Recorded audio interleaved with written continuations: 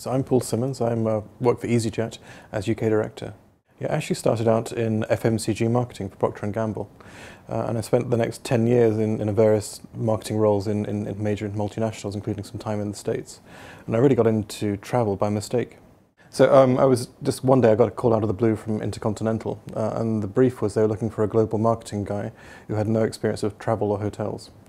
So this is intriguing. So I kind of went along, and essentially it was the chairman at the time of the hotel division was called Tom Oliver, and he just wanted someone who had no perception of hotels to have a new take on what a hotel marketing person should be like and how a hotel should be marketed around the world.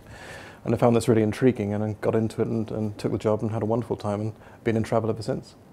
So after Intercontinental, where I was Vice President Global Marketing, I went to India to work for a company called Oberoi Hotels, which is a very kind of shishi upmarket brand of hotels in 6 countries and around Asia. And I was EVP Sales and Marketing for them, working in Delhi. I think I was the only expat working in an Indian company. It was kind of interesting.